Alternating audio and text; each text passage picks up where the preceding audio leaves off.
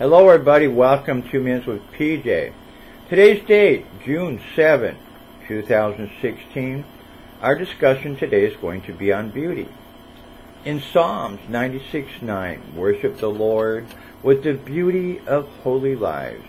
Let the earth tremble before him. Proverbs 31:30, charm can be deceptive, and beauty doesn't last, but a woman who fears and reverences God shall be greatly praised. Isaiah 61:3, to all who mourn in Israel, he will give beauty for ashes, joy for mourning, praise instead of heaviness. For God has planted them like strong and graceful oaks for his own glory. Joel 2:3, fire goes before them and follows them on every side. Ahead of them the land lies fair as Eden's garden in all its beauty. But they destroy it to the ground. Not one thing escapes.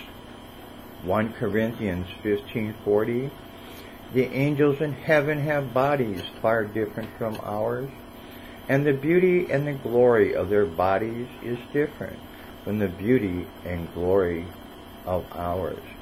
Beauty can be found in jewelry, gold, and yes, in people, especially when they live holy lives. Sometimes beauty can be deceptive, even in a woman. Beauty is sometimes only skin deep. When lies fair as Eden's garden in its beauty, they destroy it to the ground. The bodies of angels in heaven with beauty and glory are no different from ours in those last days. I want you to think about this today and have a blessed day.